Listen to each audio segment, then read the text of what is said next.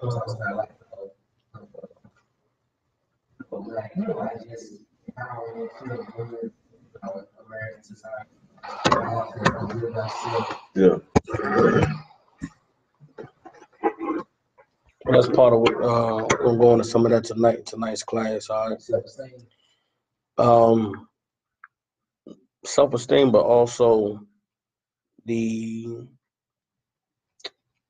culture that exists because of the lack of self-esteem in our community. All right. So. We were talking, like you said, that a lot of people still have, same mindset because prime example, to a McDonald's, you walk for McDonald's in the hood, they'll say, if you're a white person, if you're a black person, man, what's the point? Spiky. Because all those slavery is over, you still could be, people still feel the face of slavery. Slavery, Is it really? I mean, I'm talking about, as in those walk around and have China. I'm talking about people this way. Those whole videos about in jail. In the 13th Amendment, we see I can explain that you are. Yeah, prison, you slave. Yeah, you were prison. That's how they were able to go underneath and say, okay, no, look, we still enslaved, but we doing it in a way where it's smoother. It's like, okay, you're not going to, okay, basically, they're not going to be firm. They want to lie those bullets. So I mean, you never really run away if you want to be honest, because it's in the 13th Amendment. 13th Amendment was supposed to quote unquote abolish slavery, but you know how to do it. You're a jailhouse and you get what you get. You just put us in there. So I mean, I could have a record. So I ain't never been before when they had a pretty decent job. I know how this stuff works. Right. But just, what I'm saying, as we start the class, as we go through it, you got anything you want to say, any questions, any comments, you just raise your hand, all right? That's for everybody in the class. We live online, you know what I'm saying? So shalom to all the brothers and sisters online. You live with the Israelite School of Universal Practical Knowledge. We in Memphis, Tennessee. It's a Brotherhood class. Every Tuesday and Wednesday we hold class in the Benjamin Hooks Library from 7 p.m. to 9 p.m. Tuesday is a Brotherhood class. Wednesday is a Biblical Law class. These classes give us an opportunity to go into this book called the Bible, to reconnect with our past, with the culture and the heritage and the wisdom that the Most High gave to our ancestors. 2019, the condition that so-called blacks, Latinos, and Native Indians are suffering in our community is due to a lack of understanding and a lack of guidance when it comes to what's right and what's wrong and what's the way in which we're supposed to walk and live and establish our healthy community. If I could, since we just close the door, Baba Kasha. All right, now tonight's class, we fresh off the whole Thanksgiving, Black Friday, that whole big weekend, right? So what I want to do with tonight's class was go into the history of Black Friday and touch on the topic of consumerism and economic slavery. And we're going to go into the Bible and see what the Bible says about the culture that exists in the Black community of materialism and worshiping things and the need to have things, and why Black Friday is such a success every year in America, and it's largely due to the buying power that exists in our community. All right, so we're going to get some understanding of what consumerism is. We're going to go into some history of Black Friday and the true meaning behind Black Friday. Got a lot of people out there that's, they call themselves woke, and they, studying different things. And so there's a lot of stuff out there about Black Friday. But tonight we're going to go into what Black Friday actually means and what it stands on and why it's such a success every year. All right. Before we start the class, I'd like to open up the class to questions. Any brothers or sisters have any questions, you just raise your hand. We got a new brother in the class tonight. He's seen us out here in the library asking some questions. We invited him to class. Any brothers or sisters got any questions online? All you got to do is just type them in. Anybody have any questions in the class? All you got to do is raise your hand. Any questions in the class? All right. Any questions online? Y'all go ahead and type them in if y'all have any questions online. All right. If nobody has any questions, we're going to get into tonight's topic, which is understanding consumerism and economic slavery. All right, we're going to touch on the whole history of Black Friday as we dive into consumerism and what it means for our community and the buying power that exists in the Black that exists in our community that continues to prop up this American society. All right, so I got my Zondervan, my Webster's online dictionary. I'm trying to pull up consumerism now. All you brothers and sisters that's tuning in the class online, make sure y'all share, get the class out there so brothers and sisters can get in here and participate in this class tonight. All right. Okay, here we go. All right. So consumerism. All right. Consumerism is the belief that it is good for people to spend a lot of money on goods and services. All right. Also, consumerism is the actions of people who spend a lot of money on goods and services. So consumerism is the actions of people who spend a lot of money on goods and services. All right. So consumerism is what capitalism is based off of. Understand the way money works in America today, the way money works in this society is based off, you ever heard the term as a capitalistic, free capital society? The way capitalism works is anybody has an opportunity to become rich and become wealthy if they can produce a good or provide a service that people want. And the more people want that service or that product, the more potential there is for you to get rich if you're the one who provides that product or produces that service. Everybody understands? But in order for someone to become successful in a capitalist society, you need to have what is called there needs to be a less access to the good or the product that you're providing. All right, so if I started selling, if I wanted to get rich in capitalist society and I had grass, and I wanted to sell people grass, I'm not gonna make no money because grass is everywhere. If grass was something that everybody wanted, they wouldn't need to come to me to buy grass because grass can be found everywhere. But if I was to, let's say, go around in my community and poison everybody's yard and kill the grass in everybody else's yard and only my yard had grass, now I can control the amount of grass that's available on the market. And because I'm the only one that got grass, if you want grass, I could raise up the prices. Therefore, I can get rich. Everybody understands? Now, I use grass, but that's how it works when it comes to any consumable good that's on the market. Everybody understands? So when it comes to diamonds, right? Everybody like diamonds. Everybody love diamonds, right? Black people, we get money. You get a little bit of money. You're a rapper. What's the first thing a rapper go do? He go bust down a watch, right? What's that mean? He go and get a watch and go take it to a jeweler and say, I want you to put as many diamonds in this watch as possible, right? The jeweler is going to charge you $50,000 to bust down this watch. Why? Because the jeweler has he has access to the diamonds.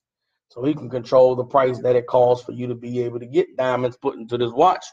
Well, if you do some studying and some research, you'll find that there's one company that controls the flow of diamonds coming out of the diamond mines in Africa, and it's called the De Beers Corporation. All right, this is a British corporation that's been in business since the slavery days when they first colonized Africa. The De Beers Corporation owns all the diamond mines in Africa, so guess what? They get to determine how many diamonds are available and what the price of diamonds are. But if there was no De Beers Corporation, there's enough diamonds in the mines in Africa for every single person in the world to have diamonds. You understand? Diamonds are not that precious. They're not that rare. There's laboratories now where they can make diamonds. Anybody know how diamonds are made? Diamonds are made when you pressurize coal. Deep down in the mines, coal has been under the pressure of the earth for hundreds and thousands of years. You crush coal down so much and compress it so much, it turns into a diamond. Well, the white man has laboratories now where they can take coal and they can crush it and they can press it and put it under certain pressure and they can make diamonds. If there's labs where you can create diamonds, then why should anybody have to go pay $50,000 to get them put into a watch? Right. Well, that's capitalism. Everybody understands. Right now, there's Africans dying in mines in Africa to go get them diamonds out the earth. There's brothers and sisters here in the city of Memphis who killing and dying to get money to go and buy some diamonds. Well, they dying over something that really has no value if it wasn't for some system in place that caused the price of that thing to be up here. Everybody understands. So capitalism is the system that creates consumerism. Consumerism is what drives a person to go and buy things, spend all their money. So what's the root of consumerism? At the root of consumerism are consumers. What is a consumer? Anybody know? A person that buys a certain product, right? What does a consumer not do? What is it that a consumer doesn't do? You said a consumer buys a product, right? What are some other ways that you can obtain something besides buying it? Is buying the only way that you can learn to make it yourself, right? What else would you do? Think of other systems that have existed before besides just going and buying something. There was a time trade, you could barter, right? Well, a consumer doesn't do that. A consumer doesn't create for himself. A consumer doesn't trade. A consumer doesn't barter. A consumer just buys. You understand? And it's important to understand that, because when you are trading with someone, when you're bartering, or when you have the ability to create for yourself, you have a certain amount of power. What power does a consumer have?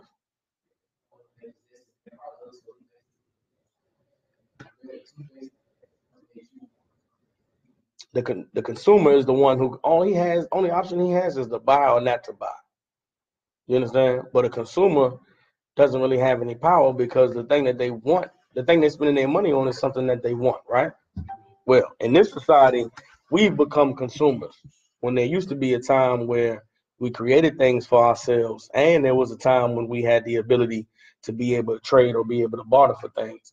But when you're in a society and you only exist as a consumer, then you're really at a disadvantage. You understand? And you're a black man. Are you from Memphis? Okay, so you're from Arizona, right? In Scottsdale. In Scottsdale, is there a Chinatown in Scottsdale?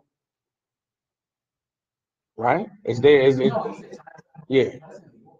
I'm asking. In Scottsdale, was there a place where it was like a Chinese neighborhood or area where you could go get Chinese food? A lot of Hispanics. Okay, what else? Okay, Panda Palace. All right, let me ask you this. Was there any East Indians in Scottsdale? You know, East Indians are the ones with the red dot Indians. The ones that like working the 7-Elevens and stuff like that. No, I'm not talking about Native American. East Indians and Native Americans, we call them Native Americans, right? East Indians, we call them that because they come from the Far East. So the East Indians, okay, well, Scottsdale may be different. Scottsdale was just mainly black, white, and Hispanic. A lot of white and Hispanic. Okay. Okay. I got you. Was there a ghetto? Was there a ghetto in Scottsdale? What was the bad neighborhood in Scottsdale where black people lived there? What was that called? So let me ask you this: when you go to Blythe, was there a Chinese restaurant in Blythe? One.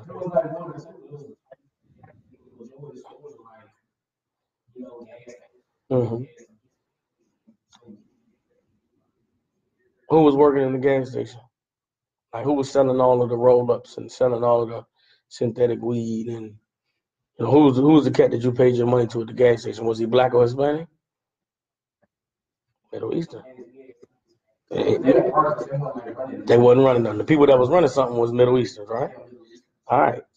When black women went to get their hair, when they went to go buy the fake hair, they go get the weed. Where was they going? Was they going to a black-owned shop, or was it run by Asians? Ran by Asians. Yeah. If black women wanted to go get their nails done, who was in the store doing their nails? Was it black women in there doing their nails? Vietnamese people. Now, you see how you just named a bunch of races that are not black, that are not Hispanic, that are not white, and they in the black community in Scottsdale? They everywhere in every black community all over this country. And what are black people doing to the East Indians at the gas station, to the Vietnamese in the nail salon, to the Koreans who run the hair shop? What are we doing? We are consuming. We're making them richer. All we're doing is we're buying the products that they're giving us, buying the services that they're giving us. But are we trading anything with them? Are they getting anything of value from us? Or are they, besides our money, what are we giving them? Nothing. So guess what? We don't have no power over those East Indians, over those Asians, over those other races that come in our community. We don't have any power over them except to buy what they're providing or to say we're not going to buy it. But when you're in a position where, guess what we need in the black community? We live a horrible life in America. Black women have, our black race has low self-esteem. So guess what we want at the end of the day? A woman just want to go and get her nails done so she can look down and see her pretty hands and see her pretty feet and feel a little bit better. So guess what she's going to do? She's going to go to the nail salon. She's been told that her black hair is nappy and ugly and disgusting in America. So guess what she's going to do? She's going to go to the beauty supply store and buy a weave. She's going to go buy hair to put in her head. You understand? In the black community, when you live in poor and you living in poverty, you just sometimes just want to get high. Just want to forget about the hell that you in. So you're going to go to the gas station and you're going to buy roll-ups. You're going to buy blunts. You're going to buy alcohol. And who's there to sell it to you? The East Indian is there to sell it to you. The Middle Eastern. You understand? Because of the condition that we live in America, we've been forced into a culture of consumerism. And that culture of consumerism is why we are the ones who are at the bottom in this society, while the East Indians and the Asians and the white people get rich and live good off of us. I see your face. Tell me what you're thinking right now. It's all good. It's all good. But it's.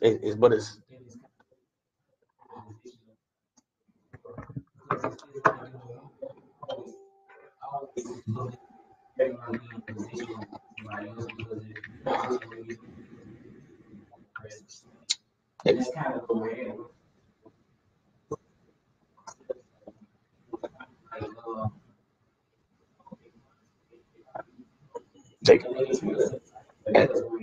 And that's why we get treated. That's why we get treated the way we get treated.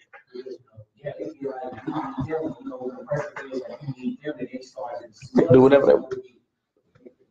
do whatever they want to do with us, and it's important, brother, that we understand this because it helps us to at least be able to know what kind of world we live in. The problem with society today, yes, black people are oppressed, but black people have been oppressed for 400 plus years. The problem is oppression ain't nothing that's new to us. We know how to handle oppression. The problem is that there's a new generation that's coming up that don't know that there was a time when we weren't as oppressed as we are now. There once was a time that you don't even know about where all the stores in the neighborhood was black. You wouldn't even see a white person in your neighborhood unless it was the police or unless you was going downtown where white people was at.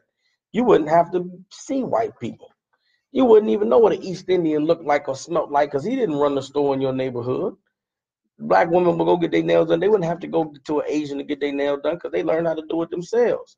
The problem is this type of oppression is becoming normalized. And if we don't have these classes to talk about it and discuss it, it'll continue to be normal.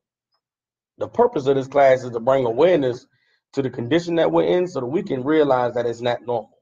You understand? The way black people live in America is not normal for anybody. Think if you went to India, right? Went to the land of India. Do you think there's a black braiding salon in India where East Indian women go get their hair braided? Do you think there's Vietnamese women who paint nails in East India? You think so? No, I'm saying India, where Indian people are over there in Asia. Do you think there's a Vietnamese nail salon where they painting Indian women's nails? No, because the East Indians are capable of doing all those things themselves. Well, the way black people live in America, nobody lives like that on earth. We the only ones that live like that. We the only ones that are in the land where our ancestors were born and lived, and every other people sell us everything. But we have to do business with other races, and none of the power to create and to build and to establish belongs to our race. And so we have to have these classes and have to have these conversations because nobody else on the planet understands what we're living through. We're the only ones that know what that's like. You understand? And it's a problem because it shouldn't be that way. Because just as well as everybody else has the power to create and to be innovators and to be entrepreneurs and to make and be successful in their communities, we have that same power. All right, so what we're going to do tonight, we're going to go into the Bible and show you what God said about this condition happening to our people way before it happened. All right. All right. So when you talk about consumerism, the root word of consumerism is consumer. All right. And a consumer is a person who buys goods and services. All right. A consumer is not someone who's trading. A consumer is not someone who's dealing in commerce where he's able to sell also. You understand? Consumers are just people who buy. And that's the position that Blacks, Latinos, and Native American Indians have been relegated to in the society that we live in. All right. First scripture we're gonna go to is Jeremiah chapter 2, verse 14. As we go through these scriptures, you don't have a Bible, do you?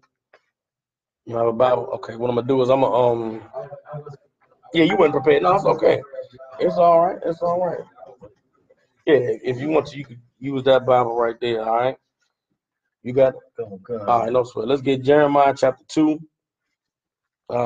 Verse 14. Now, if you look on this Bible here, brother, there's tabs on the side. If you just find Jeremiah, you can go to Jeremiah 2 and 14 and read along. If not, you could just listen. All right. We're gonna see what the scripture says. All right. All right. Go ahead. The book of Jeremiah, chapter 2, verse 14. Is Israel a servant?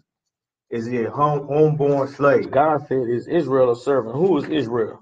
When you open up the Bible, right, and you read the Bible is not a religious book, which is what we've been taught. We've been taught the Bible is the book of Christianity, right? We've been taught the Old Testament was the book of Judaism. But when you open up the Bible doesn't say be a Christian. The Bible doesn't say be a Jew. The Bible is a historical and a cultural record of one race of people and their interactions with God and everybody else on the earth. The Bible is about one family, 12 tribes of Israel. It starts off with their great-great-grandfather Adam and tells you about his life and dealings he had with God. Then it talks about their great-great-grandfather Noah. Then it talks about Abraham, who was the grandfather of Israel. And it talks about Israel's father Isaac and the dealings that God had with Isaac. Then it talks about God and Israel and what they experienced. After Israel in his lifetime, he had 12 sons. And before he died, Israel sat his 12 sons down and said, listen very closely because God has something he wants me to tell you. And this man Israel told his 12 sons what would happen to them in the future if they obeyed and what would happen to them in the future if they disobeyed. And so this whole Bible is about one race of people and how their lives and their history unfolded based on what God promised their ancestors. You understand what I'm saying? So here, when the Bible talks about Israel, it's talking about these children, these 12 tribes, these 12 families. God is asking a rhetorical question. Is Israel a servant? You understand? Israel, God is asking the question because at this time, what is Israel doing? Israel is in captivity, enslaved.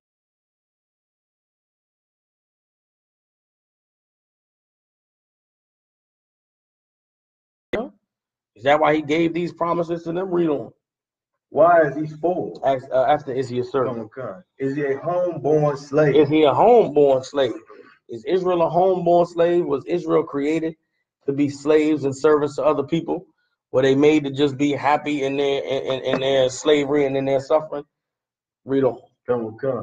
Why is he spoiled? If Israel's not a servant, if Israel's not a slave, why is Israel spoiled? You look around 2019, Blacks, Latinos, Native Indians, our community at large is spoiled. What does it mean to spoil something? If I say this apple is spoiled or these eggs are spoiled, what am I saying about it? If something's past its expiration date, then what does that mean for it? It's no good. If Israel spoiled, why is Israel spoiled? If we weren't made to be slaves, if we weren't made to be servants, then why are we no good? You look in America today. If you were to ask a random person, what have black people contributed to America? What would they say?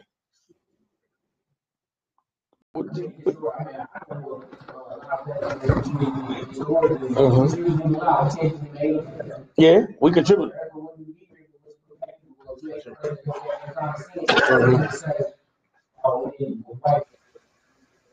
I agree. Let me ask you this. What would they say black people are good for today in America? Now, me and you, we black men, we know the history. We know that this country was built on us, built on the backs of slaves. But who doesn't like to acknowledge that? White people. So let's say we ask the white person, what do black people contribute to American society today? What they liable to say?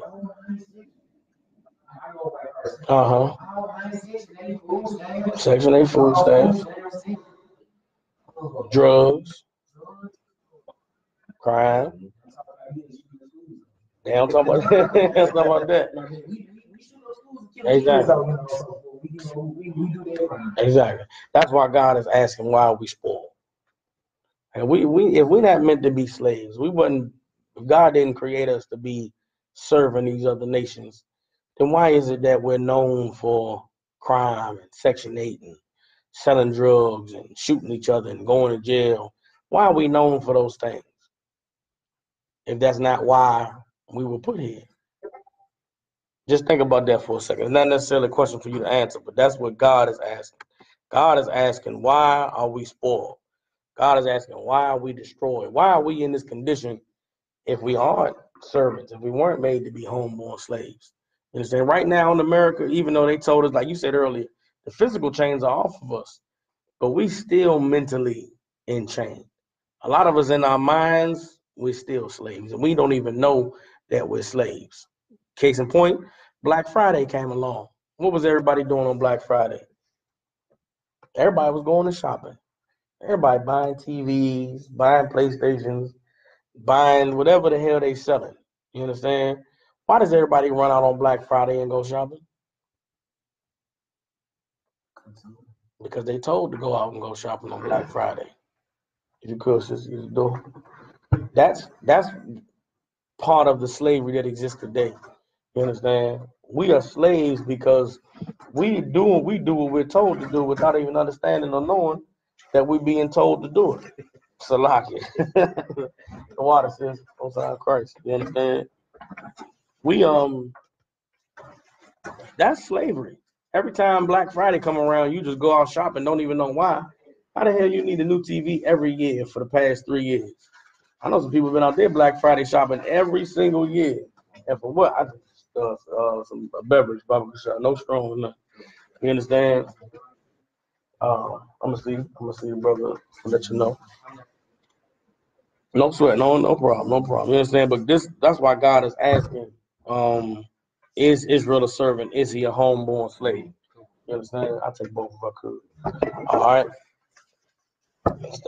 So the history of Black Friday is this. Black Friday, like I said, there's a lot of different things you can find out on the internet about Black Friday, but here's the truth and the real history pertaining to Black Friday. All right. If you're a business owner, you run a business, right? And you have a ledger. A ledger is what a business does to keep track of its money. Money coming in, the money going out, right? All of the when the business has a ledger, all of the money, what they call the expenses are marked in the book in red, all right?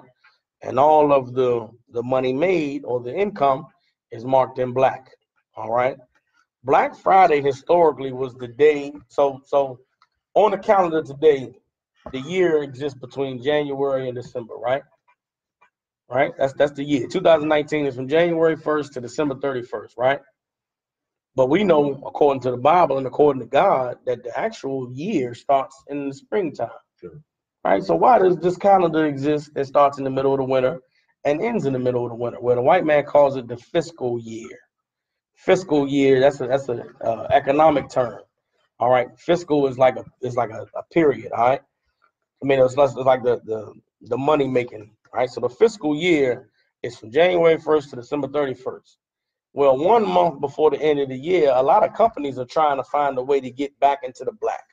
A lot of companies is operating in the red, meaning what? They're operating at a deficit for this year. Well, Black Friday was something that was created in commerce to help businesses to get themselves into the black. That's why it was called Black Friday, because after this day, everybody's going to be in the black. Everybody understands. Now, if you're somebody that's ever worked in the government, whether it be city government, state government, or just worked for a company that was contracted by the government, what happens towards the end of the year? The manager looks at the books and says we operating under the budget. We got to find some way to get over this budget so that what next year we can request the same amount of money so we can continue to get paid, right? Well, about a month before the end of the year, if you work in the government, they're gonna start spending money on stupid shit. They're gonna go buy everybody new chairs in the office. They're gonna go buy brand new pens. They're gonna get you whole new notebooks. You're getting a whole bunch of stuff at the end of the year from your job, and you don't have no idea why. You think they being nice. No, they trying to get in the black. Everybody understand? They trying to find, well, some companies are trying to find a way to be under the budget. Other companies are trying to find ways to make money. You understand? Go ahead. It's okay, brother. If you got to go ahead, it's 7:42. Yeah, whatever time you got to go. Tuesday and Wednesday. Yes, we'll be here tomorrow from 7 to 9. Yeah. And tomorrow what we'll bring some flyers so you can have the information for our school, have a phone number on there, our website, you know what I'm saying? You can watch the classes from home. If you got any questions, anything you need, you can get in contact with me or the brother. So what the purpose of us building the school here in Memphis is there's a lot of brothers like yourself that should know who they are, should know where they come from, and should know what the most highest purpose for them is in this life. You understand what I'm saying? Everything that, whatever you got going on, you in school, you working, that's what's up. Be successful, become something, be something. But it's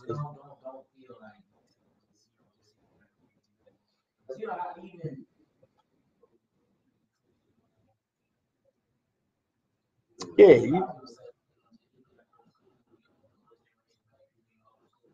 no, you don't want to be one of those. What you want is to know who you are, where you come from, and that way, when you go out here in this world, you want an even playing field because you don't feel like you less than this person or less than that person. And what knowing where you come from does for you is it'll help you. Everything you go out there and you learn, you'll be able to bring it back to your community and make your community better. So me and this brother, we been places, we done accomplished a lot of things in our lives. The reason why we come back to Memphis and we here in the library every week is because we want to give back to brothers like you and all of these brothers and sisters. Memphis is a place where a lot of black people are doing good, but they don't know who they are. A lot of black people are destroyed because they don't know who they are. The most important thing that we can do is educate our brothers and sisters on who they are, where they come from, and what their purpose is in this life. And the answers, all of the answers to those questions are going to be right here in this book called the Bible. Problem is, we've been given the Bible from a Christian perspective, and Christianity don't only teaches you how to be a slave to the white man. And now's the time. Listen, damn that. Yeah, damn that. That ain't what the Bible is about. God don't say none of that. But you're right. You're right. And so what we need right now is we need some revolution. But the revolution ain't going out and fighting white people and, picking up guns and hurting nobody. The revolution we need is to change ourselves and to change the way we think. And the only way that's going to be accomplished is with class. You know what I'm saying? With picking this Bible, opening it up, reading it, and understanding how to apply it to our life. So that's what these classes are about. You know what I'm saying? So going forward, like I said, every Tuesday, Wednesday we here. You come tomorrow, have flyers and everything for you. So any questions you got, any help you need, you got access to it. You know what I'm saying? All right. So Black Friday is about businesses getting to the blacks. When you're a business like Walmart or you're a business like Kmart or Toys R Us, if people ain't been buying your toys all year, come Thanksgiving, you got a month before year's over. You got to get rid of some of these toys. You got to make some money. And so those business owners created a holiday where we're gonna make a sale for everybody, and we're gonna get rid of as much merchandise as we can, and that's what Black Friday is about. Black Friday is about Walmart getting back in the black. It's about Radio Shack, Toys R Us, and all of these companies getting back in the black. They've been operating the whole year, not really making a lot of money. Using America's holidays, they guilt and trick people into buying everything they can so that they can make as much money as they can before the end of the year. You know what I'm saying? And it's not a coincidence that Black Friday falls the day after Thanksgiving. What happens in America for Thanksgiving? Thanksgiving, all the family come together. your grandmama there, your aunties, your uncles, everybody in your family come together for Thanksgiving dinner. Well, guess what? At Thanksgiving dinner is where you can realize I got to buy gifts for all these people. I got to get a gift for grandma, get a gift for Uncle Craig. And you sit there at that Thanksgiving dinner and then you go and say, well, shit, I need to go ahead and get started on this Christmas buying now. You run out from Thanksgiving dinner, go to Black Friday, and spend hours fighting and going throwing blows in the Walmart to get everything you need so that come Christmas time, ain't nobody got to be disappointed. When if we weren't such slaves in America, we would realize that Thanksgiving is a celebration of the slaughter of the Native American Indians. Why the hell we gonna get together on a holiday that the white man chooses to celebrate the murder of our brothers? Damn Thanksgiving. I'm not sitting down and breaking bread over the celebration of white people being able to conquer the Native Indians. When we got rid of Thanksgiving, and guess what? And we also understood the Bible. We know that Christmas ain't got nothing to do with Jesus. Christmas ain't got nothing to do with the Bible. Christmas is in the Bible, and God said it's an abomination. Jesus Christ wasn't born on December 25th. You understand? Jesus Christ, Christmas trees and decorating trees ain't got nothing to do with Jesus. So why the hell are we celebrating Christmas? If we understood the Bible and understood our culture, we wouldn't partake in the white man's Thanksgiving, his Black Friday, or his Christmas. So guess what we wouldn't be? We wouldn't be consumers.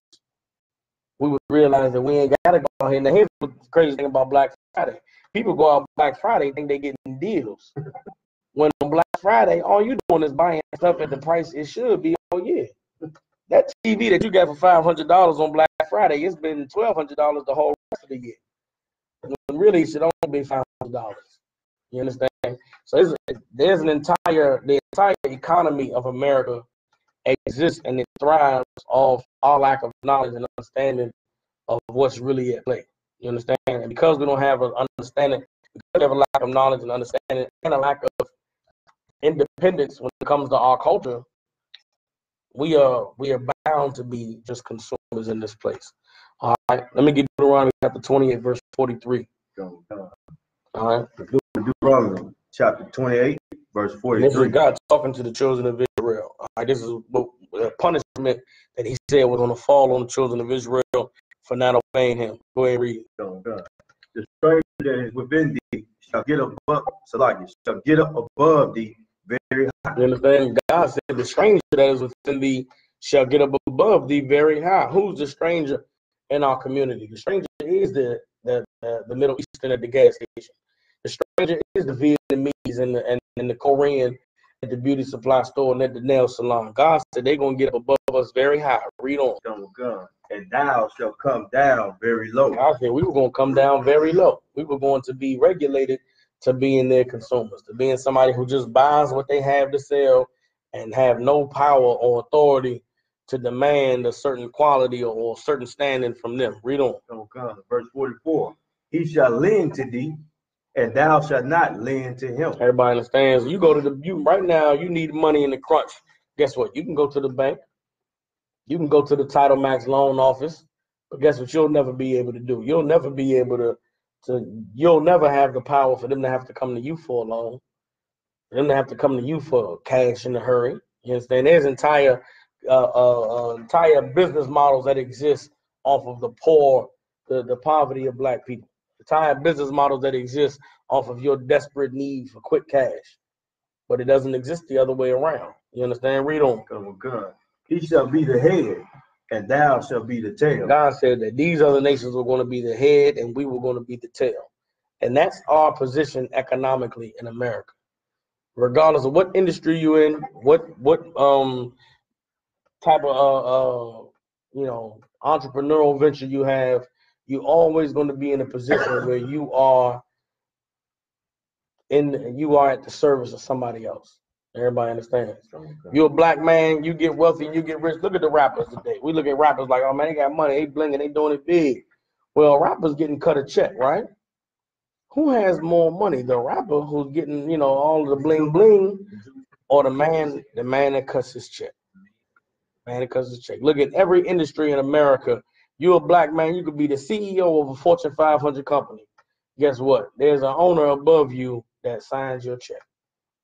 And what we got to find a way to do is to get out of the position of being in servitude and find our way to get back on top. Everybody understands? Go ahead, get you this thing, brother. Go ahead and get up out of here. Go ahead, man. Go ahead and get up out of here. All right, come on through, man. We'll be here at 7. You'll see us. Just look down, look for us down in the lobby. You'll see us coming in. All right. All right. Nah, it's all good, man. Yeah. It's all good, my man. Do your thing, all right? Enjoy the rest of your day. We look forward to seeing you tomorrow. For sure, man. Yeah. Do your thing. We'll see you tomorrow at 7. All right, we'll be here. Okay, if we not, you just look for us in the lobby. We'll be coming through there. All right. And if we're not in the lobby, if we're on the second floor, we'll be in a room in that corner over there. If we're on the third floor, we'll be in this room. Yeah, just if you could. Yeah. My bad. Yeah, it's a lot. What is it? You say 0, 0. This is 662 number, huh? Yeah, that's definitely a lot. Nah, I missed it. You stay there, brother. All right, man. All right. So in Deuteronomy 28 and 43 and 44, the Most High prophesied the strangers among us getting high and us coming down very low. And that's the condition that we find ourselves in because of us being regulated to consumers. You look on the TV, you see the Asians beating black women up in the nail salon, locking the doors in the beauty supply store. That's because they don't have any respect for us, because they know that economically they have the power, because they have the goods that we desperately need, and we don't have any authority or any power to do anything except for not buy. But they know, because of the slavery, because of the oppression, that we don't know how to not buy. You understand? If black people knew how to not buy, then anytime we call for a boycott of something, we will be able to boycott it. Why is it that black women get beat up in the salon, and the black women say, we're going to boycott this salon? What you going to see that next day? Some black woman going in there getting their hair done. Why? Because that black woman that's getting her hair done, she needs to get her hair done. Damn a boycott. Damn if, Chun-Li beat you up. Chun-Li do my hair nice and well. Chun-Li arch these eyebrows right. Chun-Li get these nails popping. I need my nails done. Bitch, I'm not going to work with my hair not done. You understand? If we knew how to not buy, then there were many times when something horrible happened to us, we would have been able to boycott. But because of the culture that we have in America, we don't know what it's like to not buy. We don't know what it's like to suffer not having this good or not having this service for the benefit of our people. Everybody understands? Let me get Ezekiel chapter 34, verse 6. All right.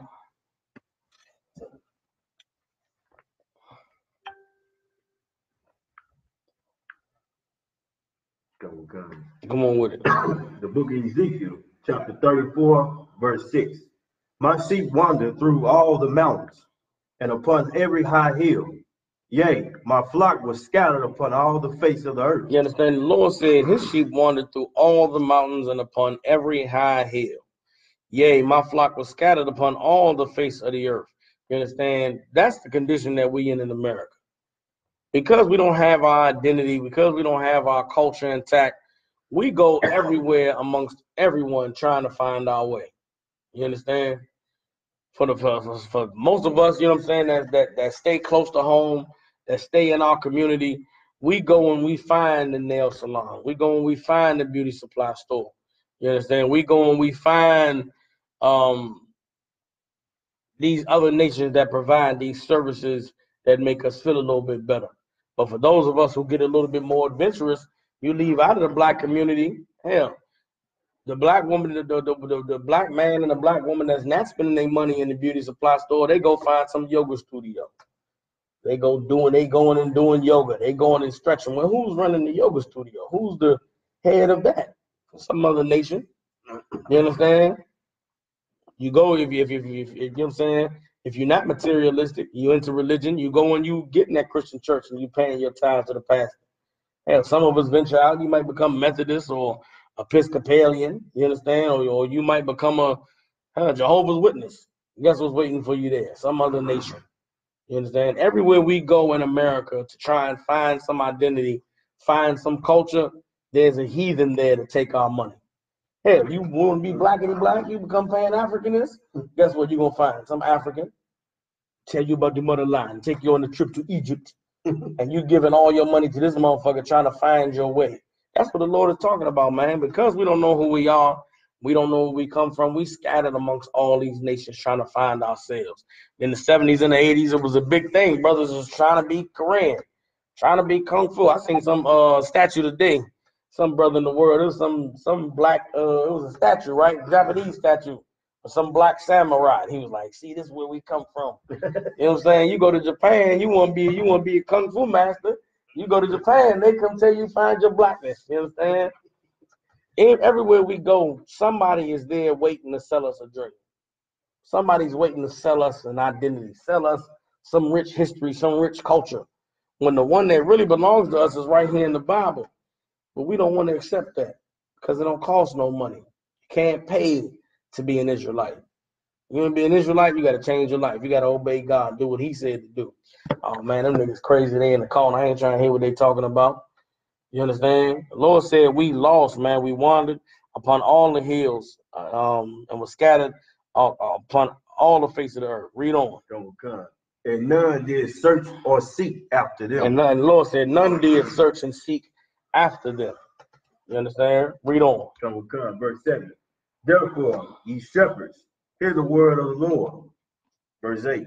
As I live, said the Lord God, surely because my flock became a prey, and my flock became meat to every beast of the field, because there was no shepherd, neither did my shepherds search for my flock, but the shepherds fed themselves, and fed not my flock. The Lord puts the blame for this condition of our people in the hands of the leaders, or the so-called leaders. You understand? The condition of black people being lost in 2019 lays solely at the feet of every religious leader in the black community, of every so-called politician in the black community, every mayor, every police chief, every governor. They're getting rich in America. They are making tons of money. And guess what they're not doing? They are not going to search for God's people. They're not checking on God's people. When they say God said none did search for them, he ain't talking about nobody going looking far and wide. God is talking about nobody checked on them. Nobody made sure they was all right. And this culture that we have in America, the culture that we've accepted, you understand, that keeps us enslaved. If you're a black person that's able to find your way out of the ghetto, find your way out of being stuck in the black community, guess what? You never look back. Because why should you? Ask somebody who's gotten rich and got wealthy in the hood that made it out. They'll say, man, the hood ain't never did shit for me. What the hell am I gonna check on them niggas for? All them niggas did was bully me, tease me, tell me I was weird, tell me I was a sucker for going to school and studying, you understand? Or tell me I was a sucker for playing basketball. Cats make it out of the ghetto and never come back to check on the hood, check on their people. And that's an evil thing, man. If you somebody that's able to make it out, whatever you had to endure, you should see the world and see how other people living and say, man, my people should know about this. I should go back and tell my people about this. Tell them that there's more to life than them corners that they standing on. Tell them there's more to life than just that little bit of weed or them little bit of drugs they trying to get rich off of. Tell them there's more to life than just thinking they a thug or they a gangster. You know what I'm saying? But we don't do that. And that's why the Lord said those people who make it out, they are the ones that should be the shepherds. They're the ones that's to blame for not protecting us. You understand? Shouldn't be no goddamn black people going into yoga. Because some nigga that went to yoga and found out that the cat that run it was just having sex with all the women should have came and said, hey, y'all, it's just about some pervert stretching, man. Y'all ain't got to do that. Go stretch at home. That cat just trying to have sex with your woman, man. You know what I'm saying? Or the cat that made it big in Hollywood and found out that it was, listen, they got Billy D. Williams talking about he gender fluid. You know Billy D. Williams is, right? Billy D. Williams said he gender fluid. This nigga is Lando Calrissian from the goddamn Star Wars. This is one of the fly, smoothest old cats. He talking about he don't know. Sometimes he a man, sometimes he a woman, sometimes he want a penis, sometimes he want a vagina. The hell's wrong with this cat? He should have went to Hollywood and found a bunch of freak nasties there and came back and told us, hey, y'all, this Hollywood shit ain't really, it ain't all like that. They just gonna try to put something in your mouth. Somebody should have warned us. But God said they didn't warn us. You understand? Them cats, I watched the Malcolm X movie the other day. Somebody from the 1960s should have came out of that Islam and came back to the hood and said, hey, y'all, that's just, man, it's just a bunch of hustling ass niggas, man. They just trying to get rich, selling black people a dream. But nobody came to check on us, man. God said that us being destroyed is because they wanted to feed themselves. Too often, we find a way out of the black hood, we find a way out of the hood, and we find a way to come back and capitalize off black people's destruction. When we shouldn't capitalize off our destruction, man, somebody got to stand and be the one that says enough is enough. And that's why the Most High raising us up in the eyes you became the commanding general, Yohanan, so that brothers and sisters can get an opportunity to find a better way, get an opportunity to learn that there's more to life without somebody trying to, take advantage of them. Everybody understands? Let me get Isaiah chapter 47, verse 6. You understand? Why is it that the Lord allowed us to go so long without shepherds? Why is it that the Most High has allowed us to sink into this role of consumers in this capitalist society? What I did get to say earlier too is that this system of capitalism is an evil system. This money, the way that money is valued over people and the people's quality of life is never something that the Lord wanted established in the earth. You understand? A lot of time white people like to praise their white culture or praise the Greeks and the Romans for how they, came up with democracy and all these things. This capitalist society is part of the mark of the beast. Along with this democracy, the lie that you can vote for your leaders and vote for who's in charge, and the majority, whatever the majority says is what we should go along with, that's evil. You understand? What's equally evil is this system that exists where at all costs you do whatever it takes to get rich. Do whatever it takes for me to have the most and for you to have the least, and that's success. You understand? Nobody says success in America is, I got a decent job, I got, got a roof over my head, and got, America is a place where you can never have enough. You understand? You ask somebody, what their dreams or their goals are. Nobody says, I want to drive a Toyota RAV4 and live in a 3-bedroom apartment and, and live a mediocre life. America don't allow you to have, America, if that's your dream, they say that you don't want enough out of life. Right. Or you undervaluing yourself. You're supposed to want a giant mansion and sit on 3 acres of land and, all these things not taken into account. I don't need all that to be happy. I don't need all that to survive. You understand? But America is a place where the greediest are rewarded because they're the ones that's willing to do anything it takes to make sure they have everything and they don't care about nobody else. You can't have a thriving society where you can't care about nobody else. What kind of place are you creating then? That's why the Lord, when he gave us these laws about how to establish our communities, and he said for the farmers, if you a man that grow grapes, man, let some of them grapes fall on the ground for the poor to be able to have it. You make corn, some of that corn go fall on the ground, leave some corn, leave a corn in your field for the poor to have it. That's not capitalism. In America, if they left enough sprinkled around for everybody to have what they need, then nobody would be able to get rich. Look at the health. Look at every single sector in this country. Look at healthcare. If there was enough, if you was a company that created medicine, you create some type of flu medicine.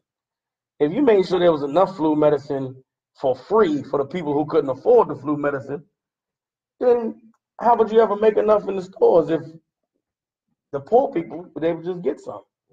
You was a company that created painkillers.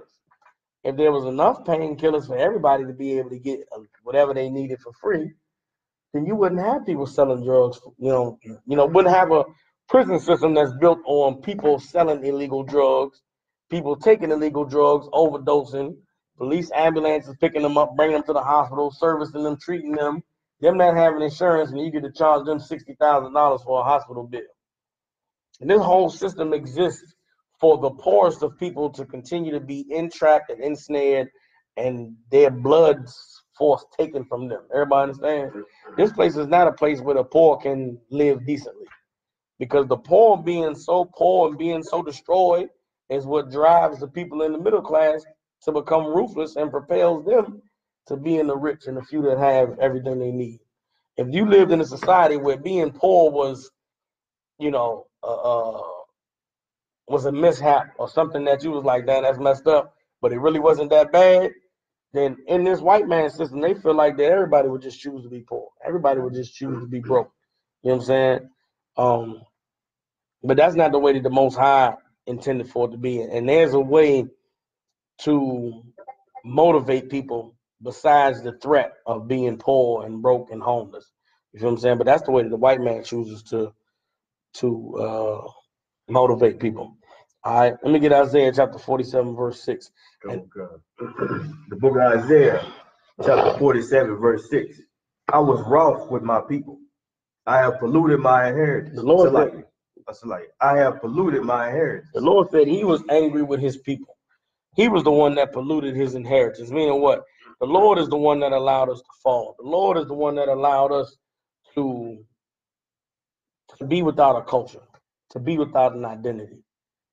You understand? But us being in that condition and us being in that state does not excuse what our oppressor has done and all the different ways that he's, made systems to oppress us and to enslave us.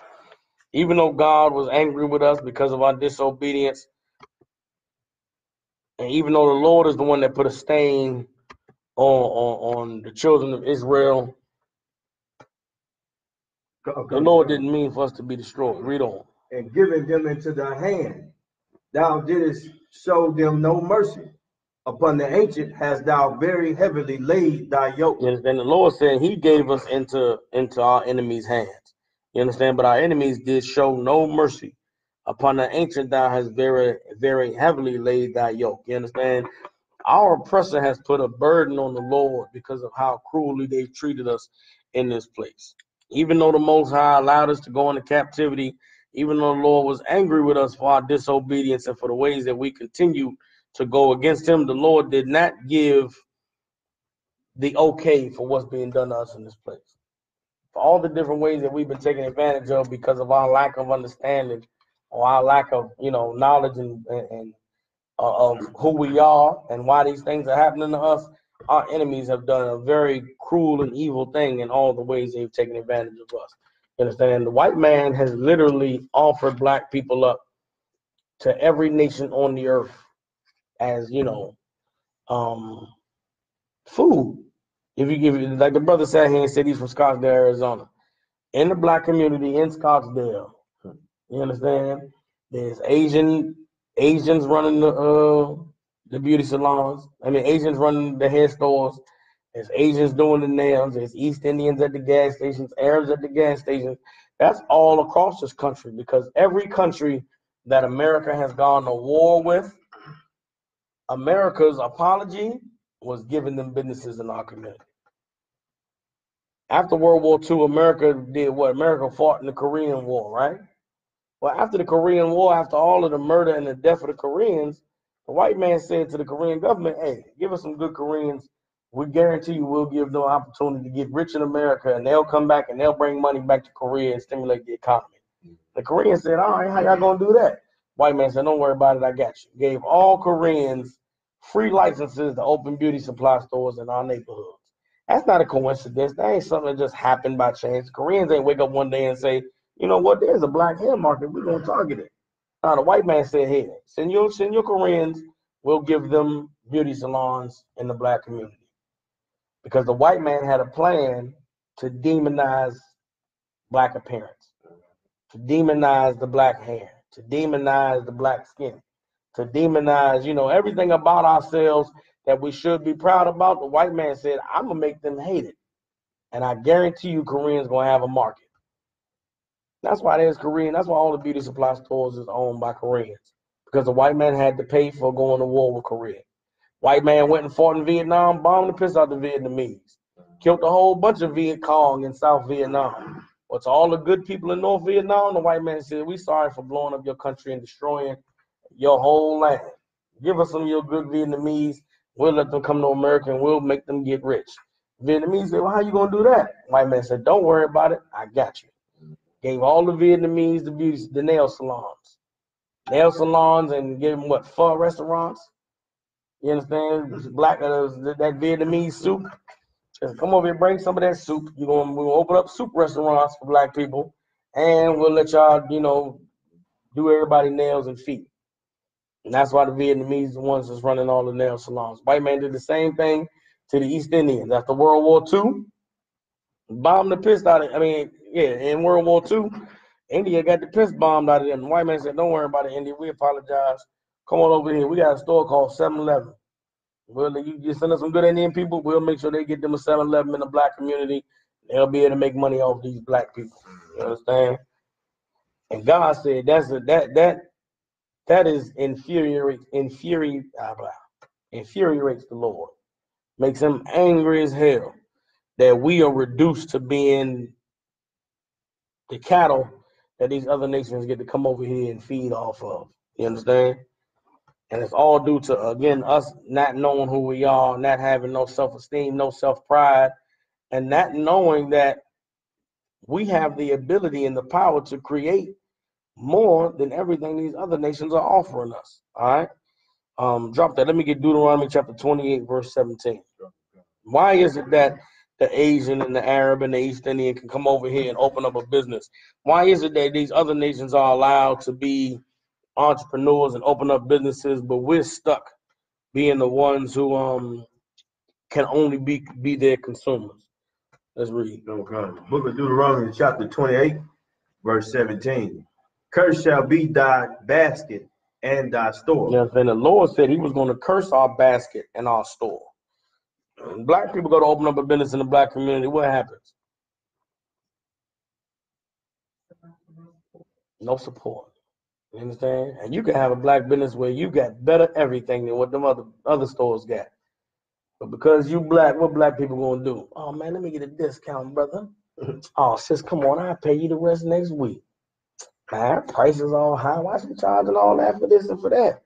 When your price is better than what the chinks want. That's a curse on us. That's a punishment from the Lord, because what? We don't look at one another the way we look at the mother nations. We'll pay extra money to the mother nations because, the Chinese, they want their money. You can't even come to them with 10 cents short. Well, you got a business, and they look at you like, oh, nigga, come on, you can let me go till next week. You're supposed to be my sister. You're supposed to be my brother. But why you look at the Chinese man with more respect than you look at me? Because I'm not as cruel as him? That definitely be what it be. Our people, we respond to, I don't want to say we respond to cruelty, but we have a respect for that Chinese man that won't let us go for 5 cents.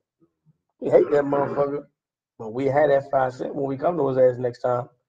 You ever see a brother the Chinese man won't let him go for 10 cents? Brother be like, man, I've been shopping here for 17 years. You watched me grow up, Mr. Kim. Does he say I'll never shop here again? Nah, that nigga be back tomorrow. That's why the Chinese man say, fuck it. Nah, man, I can't let you go for 10 cents. You understand? But we started business. We try to open our thing up. We don't get the support that we need. We don't get the love. And guess what? You black and got a business, your shit dead if you don't get no love in the hood. Why? Because ain't nobody else gonna support your shit. You gonna have a black business and you gonna sell to Chinese people? Good luck with that shit. You gonna go to the white neighborhood and set up shop? Good luck. It ain't happening. You understand? And we don't recognize that. We don't realize that. We the only ones that we got. If we not gonna support us, then nobody gonna support us. You understand? The Lord said, "Curse is gonna be our basket and our store." You understand? What's also cursed is try to build a business under these other nations. Try to build you a black salon, but getting your goods from the Koreans. Koreans gonna make sure you get every reject piece of shit weave that there is. You want to open up your own weave store? You better not buy from the Koreans. You better get you a plug that's, overseas somewhere, because you go get hand-me-downs from the Koreans, they're going to give you all the shitty, horrible weave. They give you weaves with lice in it and some more shit. You go selling the sisters, the bitch get lice. Now they taking you to the Better Business Bureau. you getting all types of finance. You understand? Lord said, curse gonna be our basket and our store. The things that we buy, we don't get top quality when we buy from these other nations. And if we go to open up our own, then our own is not going to support and respect us the way that they do these other nations. You understand? And the only way we're gonna be able to get that type of support from our own is if there has to come an education before we can learn to love one another. You understand? The condition we in right now, we're not able to love one another the way we need to. You understand? Even if you got, man, if you got I love black people. I'm gonna support all black businesses. You gonna go into black business, you're gonna find something to be mad about. Cause damn near, if you ain't got the truth, it's hard to love black, to support anything black. I went to told me, yeah, the sister here told me about that. What's that black place? Place where you get them biscuits from?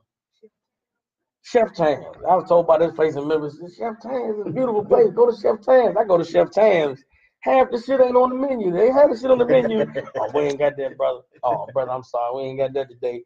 Oh, man, well, you know, in a couple of weeks, we opening up a new restaurant over here. We have it then. And I'm in my mind like, man, I can't eat nothing on this goddamn menu. Everything that's lawful, y'all ain't got. Right. All I can get is these goddamn cinnamon biscuits. I ate cinnamon biscuits already, nigga. Give me something that I can eat. But I had to say, you know, well, you know what? Give me a grilled cheese sandwich, brother.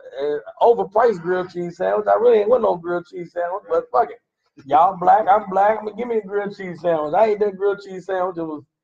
And didn't want it, but I did it anyway. But if it need, I had the truth in order to do that. If it wasn't for the truth, I'd have been like, man, fuck y'all niggas, fuck Chef Tam, fuck all this shit. I'm gonna feed myself, goddammit.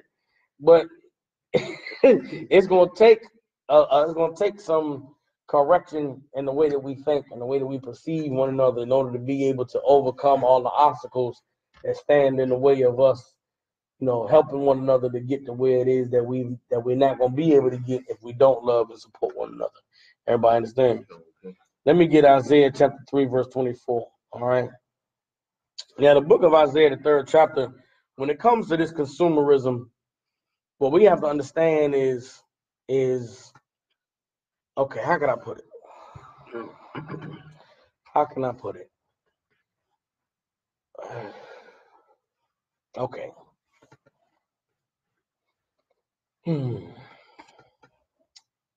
Consumerism, okay, I'm trying to find a way to say this.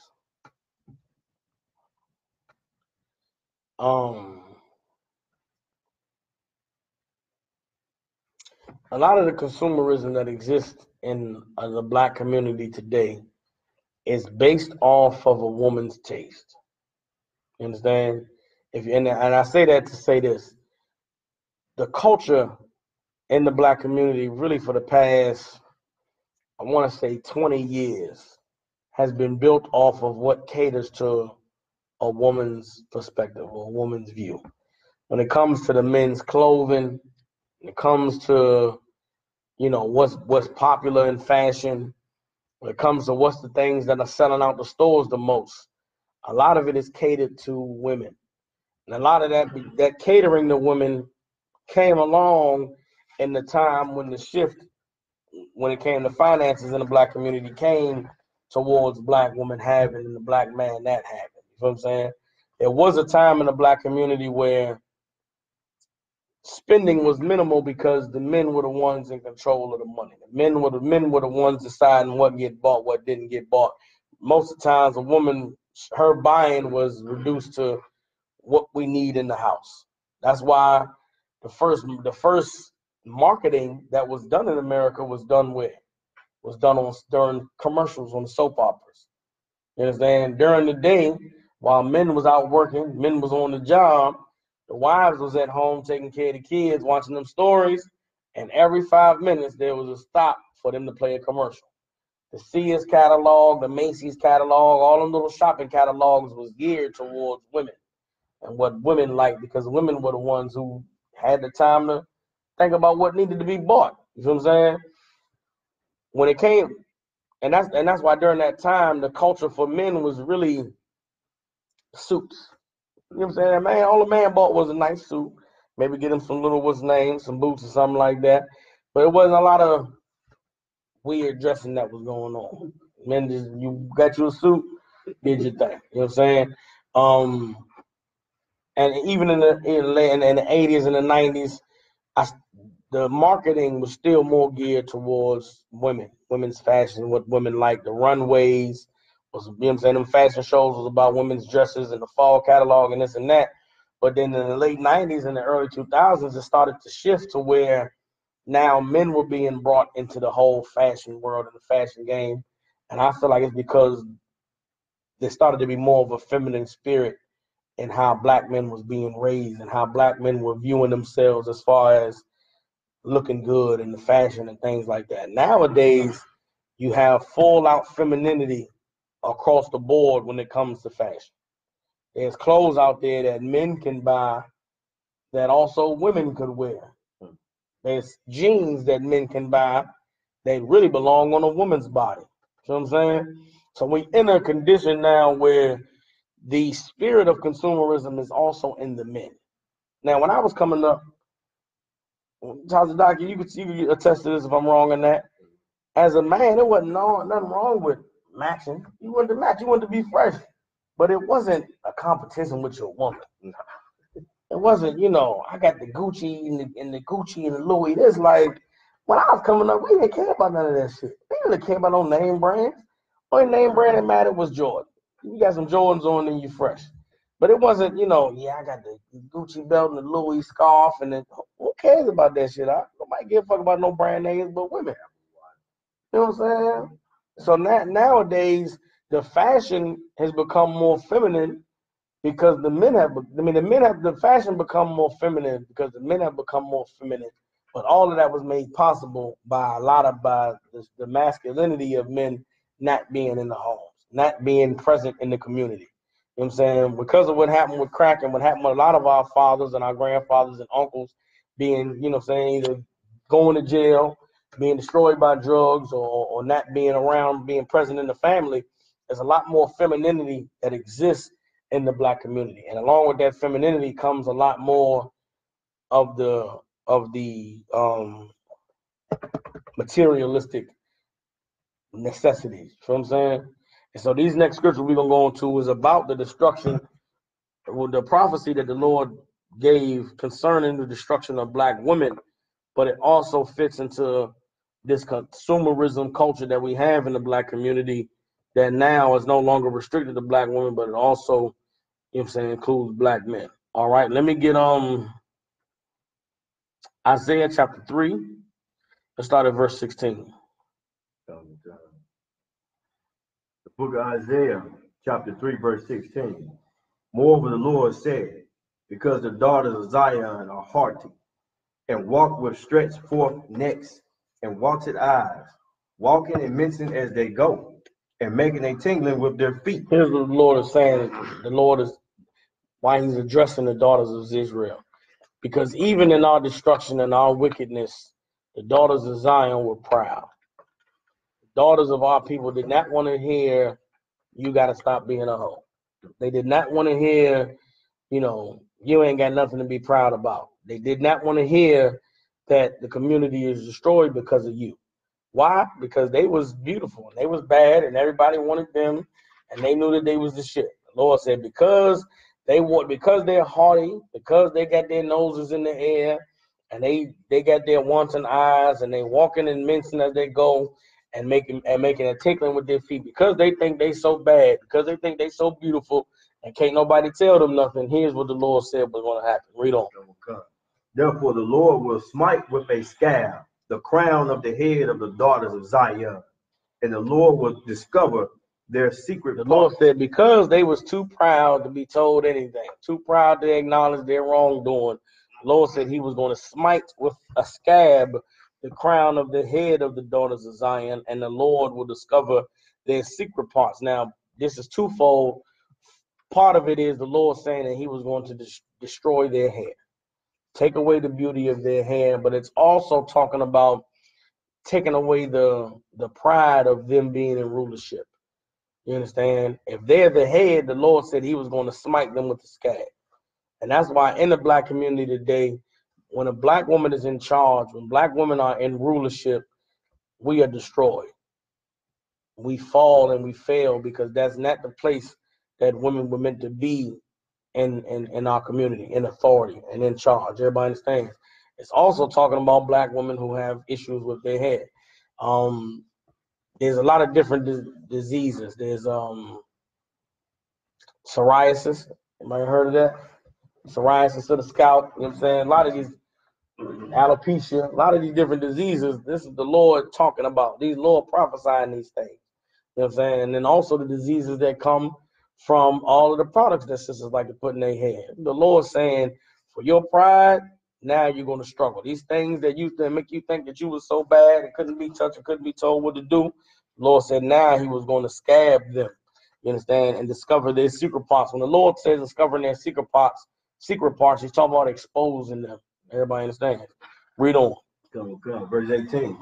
In the day of the Lord would take away the bravery of their tinkling ornaments about their feet and their claws and their round tires like the moon. The Lord said he's going to take away the bravery of their tinkling ornaments about their feet.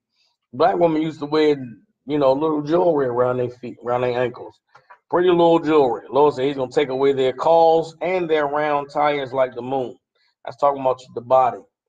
And them round tires like the moon is talking about a woman's backside. Everybody understands. The Lord said the bravery that these things brought them, he was going to take it away. All right, read on. Verse 19.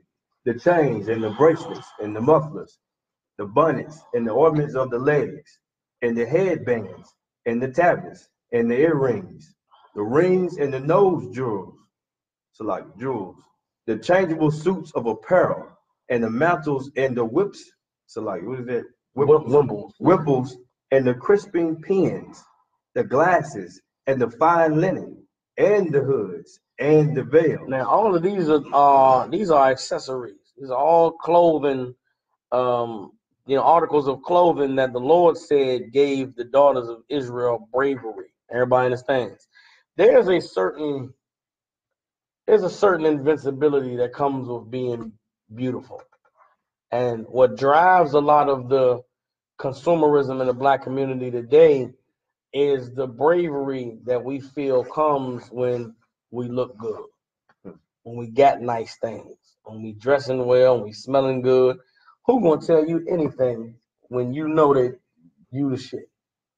Who gonna make you feel bad about yourself when you know you looking good? That's why in the black community, we've always had a culture of, you can't let nobody see you broken. Can't let nobody see you down. Even if you at your worst, you got $2 in your pocket, you got to look like you're worth $1 million. Because it's that false sense of security that we get when we know that we looking good. And that is what the scriptures is talking about here.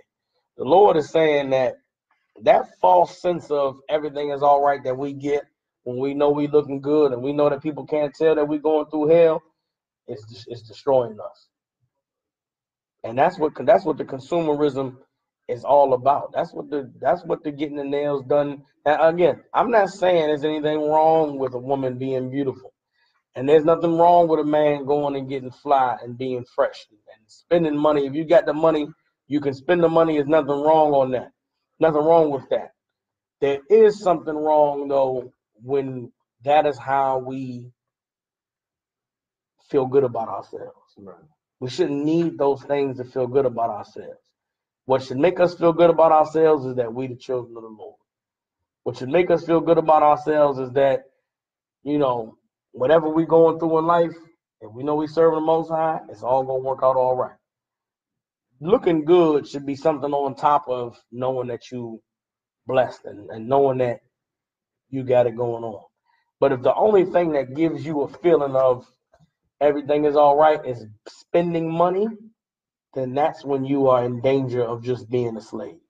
And for a lot of women, that is, and there might be some men out there too, but for a lot of women, spending money is a coping mechanism. You understand? They call it, they got terms for it. Some of you sisters out there, or brothers, if y'all in the chat, give me some of them terms that they use for women who spends money to feel better. She depressed, she's sad. They call it not a shopaholic. It's a term they have for it, sis. Retail therapy. Retail therapy. Some women, shopping makes them feel better. Buying shit makes them feel better. That's a sister who should seek out the Lord. Because in the times when you're going through things and life is rough, you should be able to cover your head and pray. You should be able to go to the Lord and say, Lord, give me some strength. Help me figure this out. Whatever the situation is.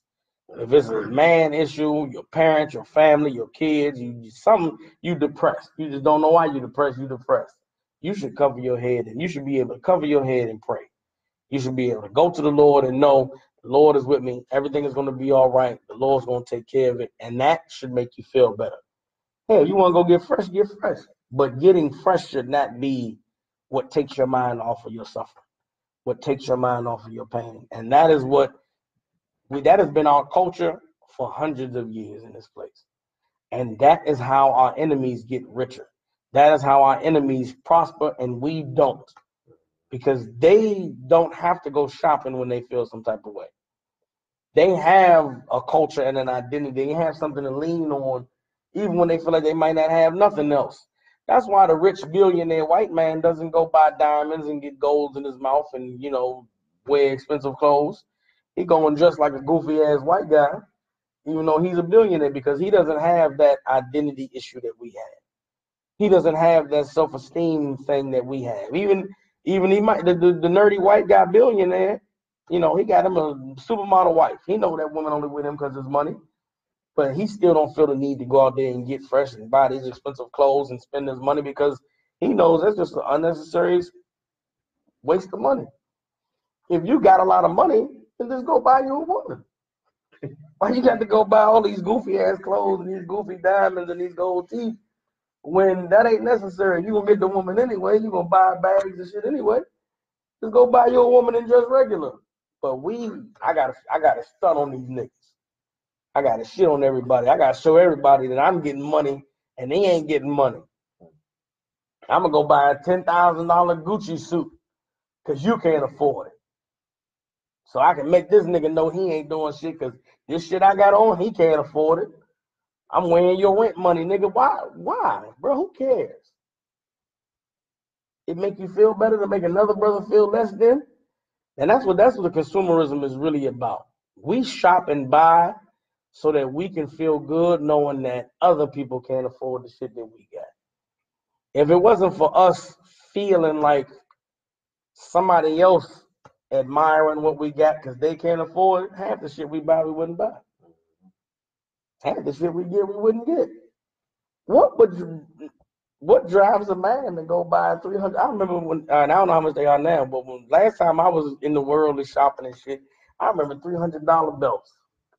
I used to say to myself, like, why would a nigga spend $300 on the belt? Why would you buy a $300 belt? Even you to keep your pants. That's what I'm saying. Like, why would you buy a $300 belt? I never understood that. Why would a man buy a $300 belt? And then he purposely tagging so you can see. That's what he tucking shirt behind the goddamn belt. But I never understood that. But it was about because I couldn't afford it. I couldn't understand it because I couldn't afford it. But the nigga who was buying it so that I would look at it and say, that belt $300. And then I would feel like, man, he must be getting money. He got a $300 belt on. And that's why he bought it. So that the niggas who can't afford it would say, damn, I can't afford that belt. But if that's what you're living for, then really what you're living for is hate. Mm-hmm. You living not for people to admire your style, or you just living for people to hate. And when you have a culture like that, then how can you ever love your people? How can you ever come together and build anything if there's a piece of our culture that's built on us hating one another? All that shit came from our oppressor. All of it came from our enemies. All of it comes from those who would seek to destroy us and to keep us in the darkness. And that's when it comes to economic enslavement, that's what we're fighting against. We're fighting against a culture that are oppressors, and that the people who producing these things, Gucci know goddamn well that belt don't cost no $300. That Gucci belt costs maybe, $1.75 to make in whatever factory they got. But Gucci gonna sell it to niggas for $300 because Gucci knows that, well, there's a nigga who'll buy it because he needs to feel validated by how much expensive this thing is. That's all we're gonna sell it for this price.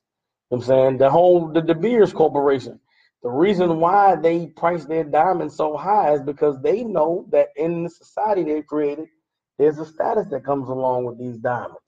You know what I'm saying? If you go to marry a woman, you put a ring on her finger, the first thing other women gonna say is, "Oh, girl, how many carats is it?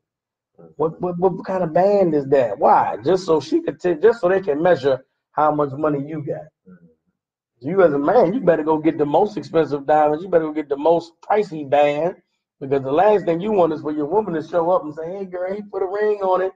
And they say, "Well, girl, what kind of diamond is that?" And she say, "Oh, girl, it's the cubic zirconia." And they like, "Bitch, that ain't no real diamond. Girl, all that matters is my man and how much he loved me. Bitch, you stupid." The last thing you want as a man is for her to feel bad, because these other bitches are looking at her like, "Oh, girl, your nigga don't care about you. He bought you some fake diamonds. So now you got pressure on you to go buy the most expensive grand $20,000 piece of shit, when really it could have just been $150 if these crackers wasn't setting the market." You know what I'm saying? It's just, there's an entire system of selling shit to black people that exists because they know we got low self-esteem, because they know that we've been destroyed and we've been reduced to only covering up the things that are affecting us, and they'll set the price at whatever it needs to be set at for us to buy into just covering up. It's because it's easier to just spend money and cover it up than it is to actually deal with it, with whatever your problem is, and to heal and to get better. Everybody understands? All right, so that's it on that. You can keep reading on Isaiah 3. So after the Lord said he was going to take away all of the things that made us brave, and take away all of the diamonds and the jewelry and the different accessories that we use to cover up, read on. Verse 24. And it shall come to pass that instead of sweet smell, there shall be stink. The Lord said it will come to pass that instead of a sweet smell, there would be stink. Read on. And instead of a girdle, a rent. And instead of a well-set hair, baldness. And instead of a girdle, a rent. And instead of well-set hair, baldness. Everybody understands? It used to be, nothing but sweet loving, nothing but sweet smells that came from a black woman. Out of every orifice, it was just sweet smells. The Lord said, no sweet smells is going to be turned to stink. You understand? And there's some stinky women out here because of plagues of the Lord.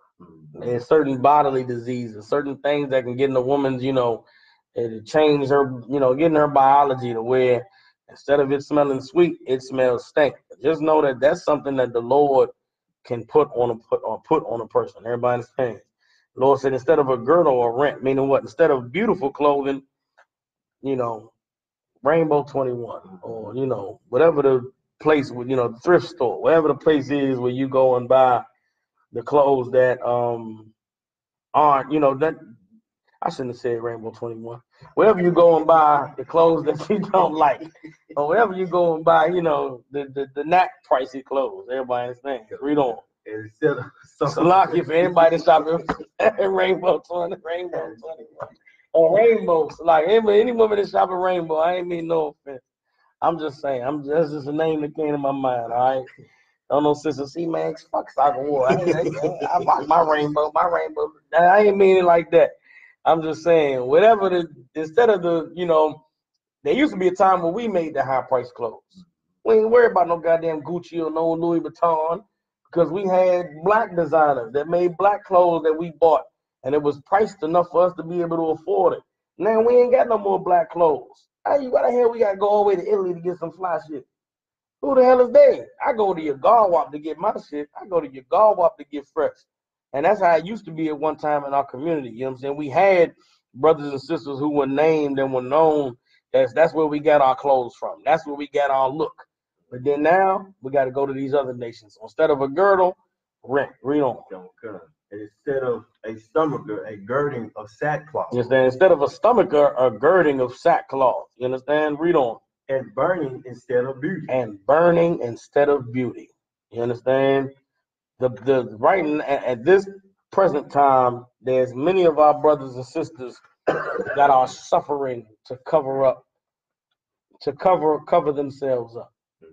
Instead of them fixing the things that are wrong in their lives, they are trying to cover up. And the Lord said He's not having it. Even if you are covering up, the Lord said that these things are going to be plaguing you one way or another. And so the only way that we're going to be able to reverse the things that we're suffering is if we turn back to the Lord and find out what He requires of us, for us to no longer be consumers, for us to no longer have a culture where we feel like instead of fixing our problems, all we got to do is cover it up and everything is going to be all right, because that is not working for us. It's not working for us now. It hasn't worked for us in the past. And we got to make a change, because there will be no future, no black dollars left if all we keep doing is giving them away. Everybody understands? Keep reading. Verse 25. Thy men shall fall by the sword, and the mighty in the war. And her gates shall lament and mourn, and she being desolate shall sit upon the ground. Everybody understands? So that's the Lord. The prophecy the Most High gave concerning the daughters of Zion and the evils that come along with a culture of consumerism. Everybody understands? So buying things and to cover us up. See something.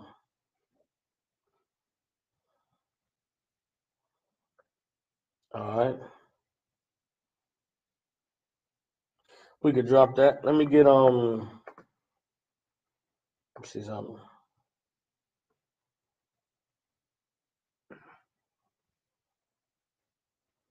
Bear with me.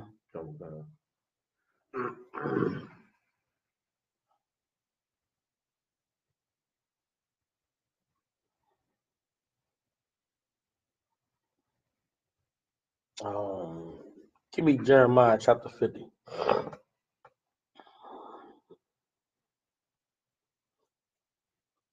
Matter of fact, let me get Jeremiah chapter 50.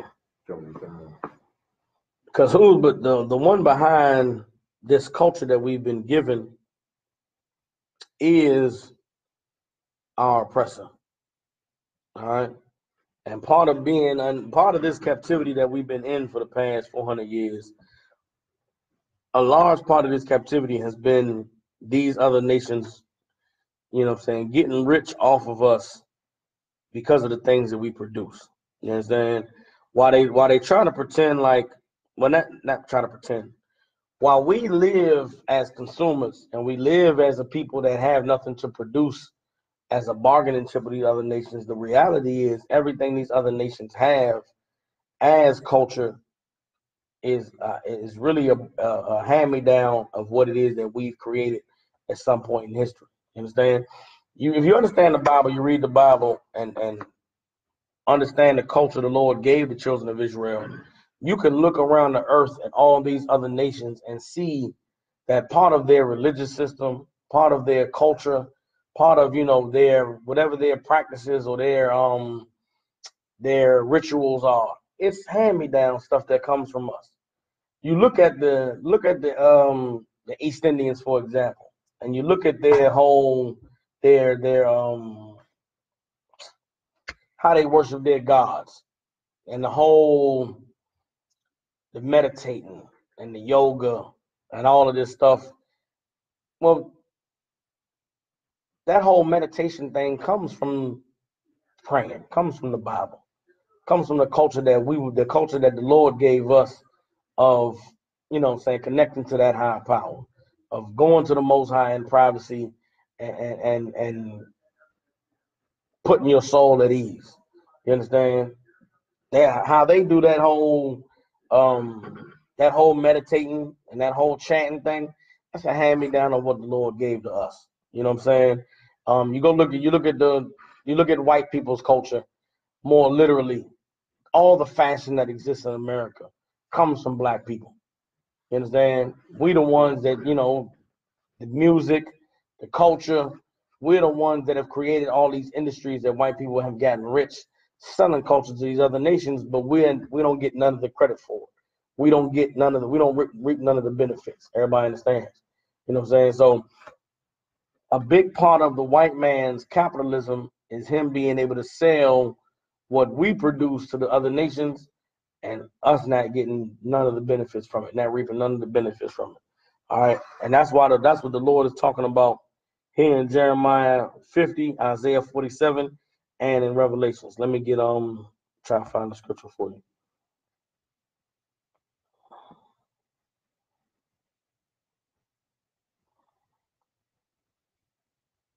All right.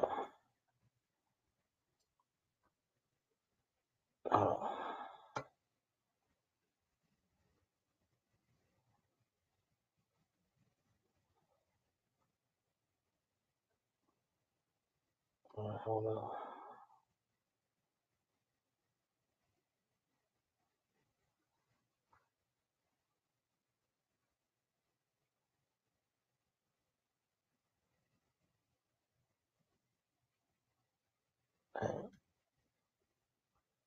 Look, Jeremiah 50 and 1. Come on. The book of Jeremiah, chapter 50, verse 1.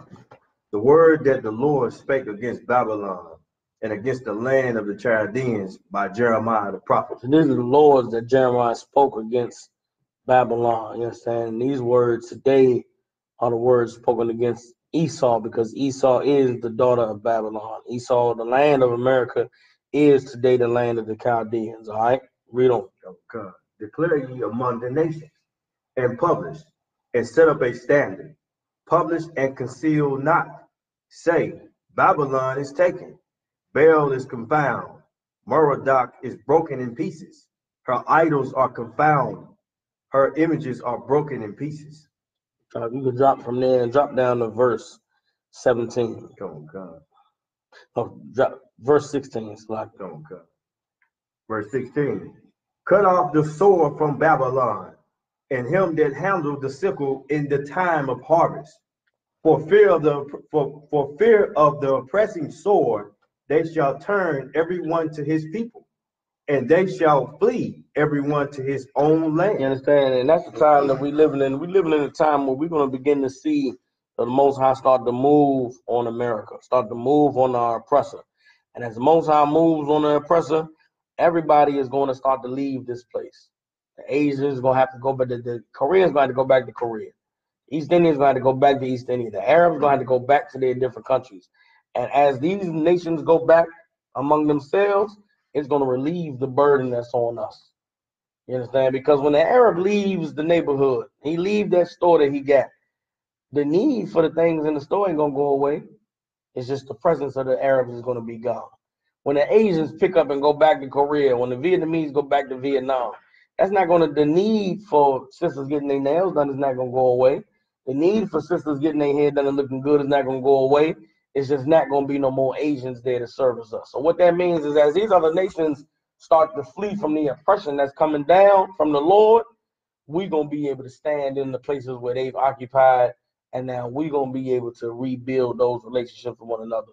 We're going to be able to retake back the ability to create for ourselves and to service ourselves, so that no more is that money going to be going to the other nations. That money is now going to be staying at home among us. Read on. Verse 17. Israel is a scattered sheep. The lions have driven him away. First, the king of Assyria had devoured him. At last, this Nebuchadnezzar, king of Babylon, had broken his bones. Therefore, thus said the Lord of hosts, the God of Israel, behold, I will punish the king of Babylon and his land, as I have punished the king of Assyria. Everybody understand? The Lord said he's going to punish the king of Babylon and his land as he punished the king of Assyria. Read on. And I will bring Israel again to his habitation, and he shall feed on camel and Bashan, and his soul shall be satisfied upon Mount Ephraim and Gilead. You understand? So we're going to come back to what? We're going to come back to home. We're going to go back to the things that nourished us and that provided for us and we're going to be taken care of. Read on. Come. Verse 20. In those days and in that time, said the Lord, the iniquity of Israel shall be sought for, and there shall be none, and the sins of Judah, and they shall not be found, for I will pardon them who I reserve. Everybody understands, and that's the time that we getting prepared for, the time of the Lord's pardon. You understand? We stand up and we come back to the Most High and we obey Him and keep His law, statutes, and commandments. When the time comes for the Most High to bring His punishment down in this place, we're going to be forgiven. We ain't going to have to pay for none of the things that we've done because the Lord is going to pardon us. All right? Drop down and give me Jeremiah 50 and verse 26. Oh, God. Verse 26. Come against her from amongst border. Salakia. Come against her from the utmost border. Open her storehouses. Cast her up as heaps and destroy her utterly. Let nothing of her be left. All right, read on. Slay all her bullocks. Let them go down to the slaughter. Woe unto them, for their day is come, the time of their visitation. The voice of them that flee and escape out of the land of Babylon, to declare in Zion the vengeance of the Lord our God, the vengeance of His temple. Everybody understands. That's what's going to come to America and these other nations for the way that they've destroyed us and reduced us to being, to a position of servitude, not only to the Edomites, but to these other nations as well. All right. Let me get Isaiah chapter 49.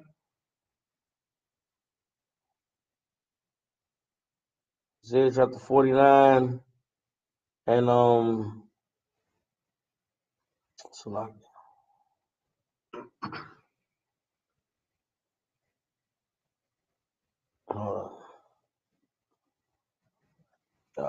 yeah, Isaiah, I think it's 49 and 16 is what I want. Oh, God. No, that's not it at all. So like 47, I believe. So like Isaiah 47, 16. Yeah, Isaiah chapter 47 and no 16. Let me get Isaiah 47 and verse 10. Oh, God. The book of Isaiah, chapter 47, verse 10. For thus has trusted in thy wickedness. Thou hast said, none seeth me. Thy wisdom and thy knowledge had perverted thee. And thou hast said in thy heart, I am, and none else beside me. You understand? This is the language of our oppressor. This is what our oppressors say amongst themselves. You understand? Especially when it comes to us going out on the street and teaching and prophesying that the Most High is going to destroy these people for the evil they've done to us. Read on. Come, verse 11. Therefore shall evil come upon thee. Thou shalt not know from which is risen, and mischief shall fall upon thee. Thou shalt not be able to put it off, and desolation shall come upon thee suddenly, which thou shalt not know. Stand now with thy enchantments, and with the multitude of the sorceries, wherein thou hast labored from thy youth. If so be thou shalt be able to profit. If so be thou mayest prevail. You understand? The Lord is telling them, stand in the day when this destruction come down on this place, they better stand on their enchantments. You understand? Right now, we under an enchantment. We under a heavy witchcraft that's been poured out on us from the days of the physical slavery. The white man has used, many different ways that he studied to keep us trapped, keep us enslaved mentally. The Lord is going to tell him to stand with those things, stand with all of the evil works that he's done to keep us in captivity in the day when the Lord started to visit him. But the Lord don't want us for, that's why it's important as we build this truth and we go out and we teach that we accept no white people in here. Because to accept white people in here would be like we could forgive them for the evil they've done. What the hell do they need to? They don't need to repent for nothing because they've gotten their reward for all the evil they've done. They need to stand on the evil that they've done, stand on the lies that they've taught, stand on all of the false religion that they've been putting out there, so that in the day when judgment comes, they know why it's coming. Shouldn't no devils be able to escape what's going to happen to them because none of us was able to escape what they did to us.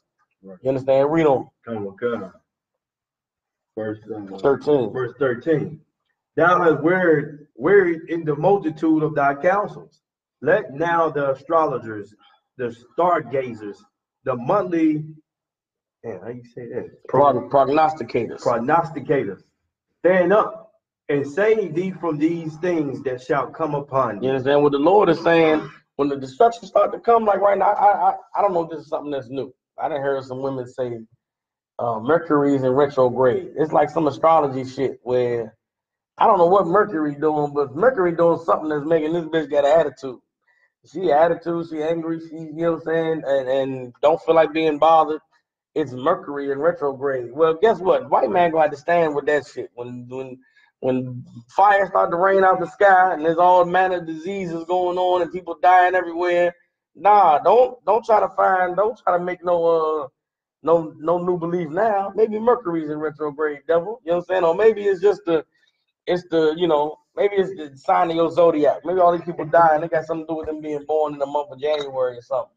The Lord is saying that they're gonna tell them to stand now with all of their enchanters and all of their these philosophies and these doctrines and these religions that they gave us. Don't try to change up now and act like you want to be holy and serve the Lord now. Stand with the things that made you rich, that gave you power. Everybody understands? So like with that, we tight on the time. We're gonna go ahead and close the class out. Again, we have classes every Tuesday and Wednesday in the Benjamin Hooks Library from 7 p.m. to 9 p.m. You know any brothers or sisters in the Memphis area, go ahead and send them on down here. Tomorrow's gonna be the biblical law class. Any brothers or sisters, y'all got any questions, man? Y'all preparing for class tomorrow. And we're gonna go ahead and get up out of here. Shalom, Yahweh Bashem, Yahweh Barakatham, Yahweh Shemal, Thumb Bashem, Yahweh Shah. So like I ain't